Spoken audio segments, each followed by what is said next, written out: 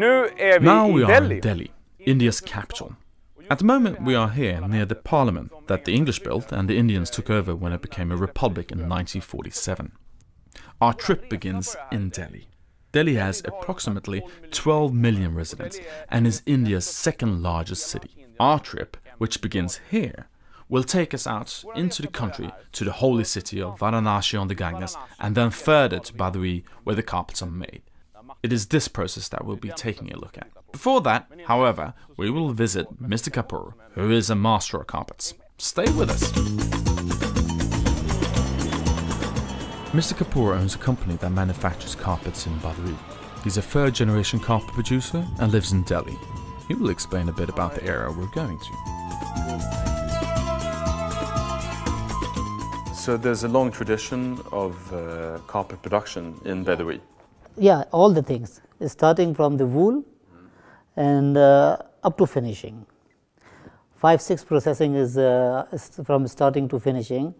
There are around 250,000 people involved, Badaui and surrounding. Around 20 kilometers Badaui, surrounding Badaui, all they are involved in carpet weaving. So you mean that there's almost 250,000 people that are involved in the carpet industry in Badaui? Yeah. Well, that's a lot of people. Yeah, it's a lot of people. And they're supported by this? Yeah. Wow, that sounds like a really, really interesting region. And I can't really wait to get there. We're going there tomorrow. I must, of course, take the chance to check out Delhi before I travel onward.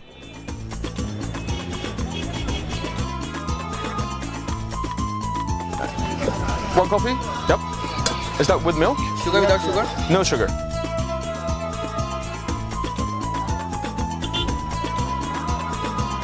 All right. Shall we have a taste then? Brilliant.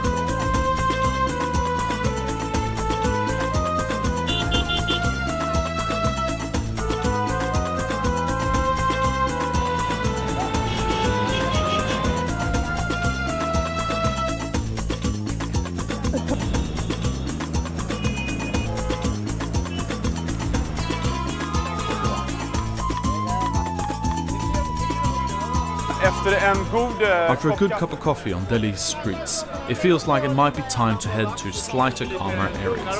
So I think we should try to go to Varanasi.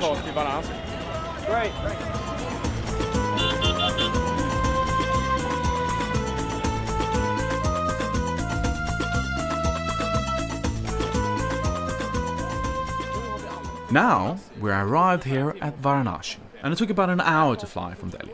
And from here we will continue our trip to Badaui by car. Now this is what most of us associate with Varanasi. The Ganges is the holiest river of Hinduism. Varanasi is said to be nearly 5,000 years old and is the holiest city for the Hindu. It is said that if you bathe in the Ganges, you cleanse your soul. But now we should depart onwards to Badaui where the carpets are made. To go from Varanasi to Badaui, India's centre for carpet manufacturing, takes over an hour by car, although it's a mere 30 kilometers away. Most of the wool that is used is imported, so the first step in Badaui is the dyeing.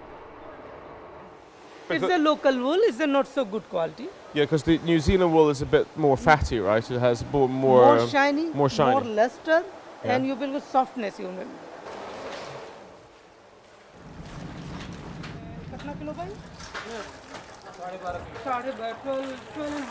12.5 kilos. Here we have a slightly smaller pot for smaller quantities. It holds 12.5 kilos.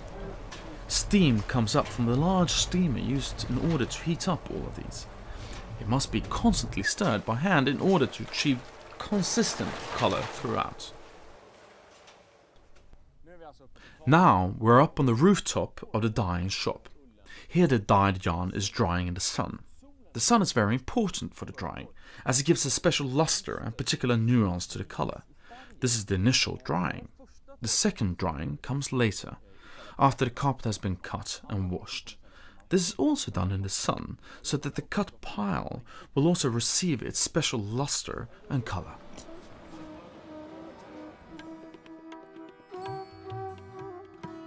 Meanwhile, in another part of Baduy, pattern designers are working on transferring the designs from pictures to a large model sheet.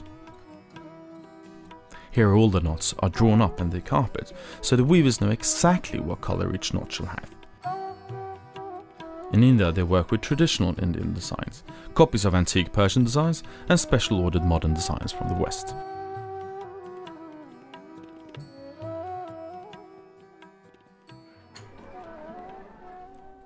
Here we come to the very core of the process of manufacturing a carpet, at the weavers.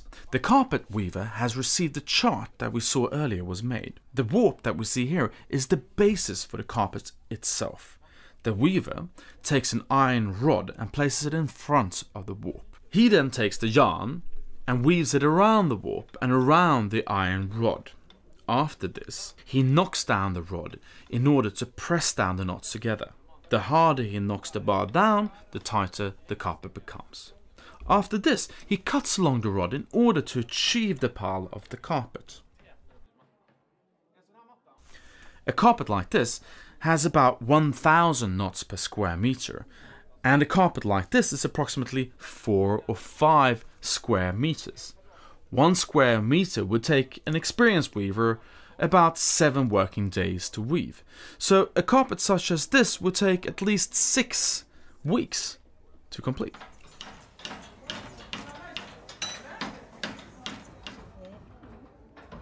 It actually didn't look very difficult to weave, so I accepted the challenge of trying it myself. I'm messing this up. I'll catch it there. Okay. Now pull. Now pull. Ah! Complete one. Whoa, I did one knot. No, this is really not easy at all. One realizes immediately that experience and craft are required to do this.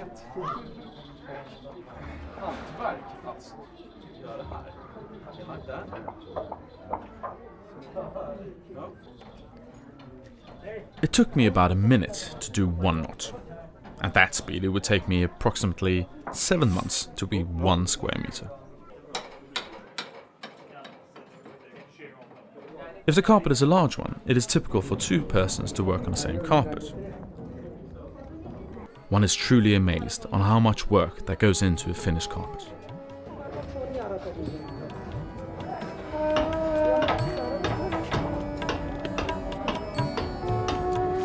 Wherever you go here in Baduy, you have a group of curious children trailing after you.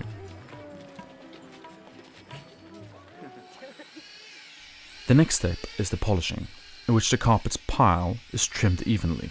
This is done a stone's throw from where the carpets are woven. Before the polishing, the pattern is blurred and the surface is uneven, because the threads in the carpet's pile vary in length. When the carpet is polished, the surface becomes even, the colors become clear, and the pattern sharp. Earlier the polishing was done with a pair of scissors and comb. Now a machine is used because it goes faster and the risk for mistakes is reduced. One mistake in the polishing can destroy many hours of work. First what they do from the back side of the carpet. I will come to the carpet's laundry. Here all the residual wool is burned off of the carpet's back side. Then the carpets are washed and rinsed several times in order to get out the remaining wool and dust. After that, the carpets are bleached in order to set the colors. For the modern design carpets, the washing process is now finished. For the carpets with antique designs, however, the process continues after the initial washing. Afterwards, a solution of mixed herbs that comes from the mountains and forests is spread around the surface and the carpet is rolled up. It is left like this overnight. This is so that the herbs can enhance the color. Then the carpet is rolled out again the following day. It is thoroughly washed, dried, and then washed again. After that, the carpet is dried. This entire process takes nearly 2 days. An antique look is given to the carpet with this tool, and it's also done at a laundry. This is also the softening for the carpets. Carpets that are really tightly woven need to be softened like this in various places. A comb is used for this treatment. The carpets are dried in the sun here. It is done immediately after the carpets have undergone the 2-day cleaning. This takes an additional day, so this is the second time the yarn is sun-dried, and then it obtains an even deeper and clearer colors. This is the final step in the process of manufacturing a carpet. One could refer to it as the finishing or the fine-tuning. All unevenness is trimmed from the carpet. If there's any uneven threads sticking up here and there, or if the warp thread sometimes can appear on the back in white, they are then pressed back and in. The edges are trimmed properly, and in certain cases a relief is even cut. After that, the carpet is ready for further sales and export. Well, this carpet here would go rather well in my bedroom. Now I understand how much time and skilled craftsmanship is required to produce a carpet. I hope that you thought it was as exciting as I did, and now I will take my carpet and begin the long trip home to Sweden.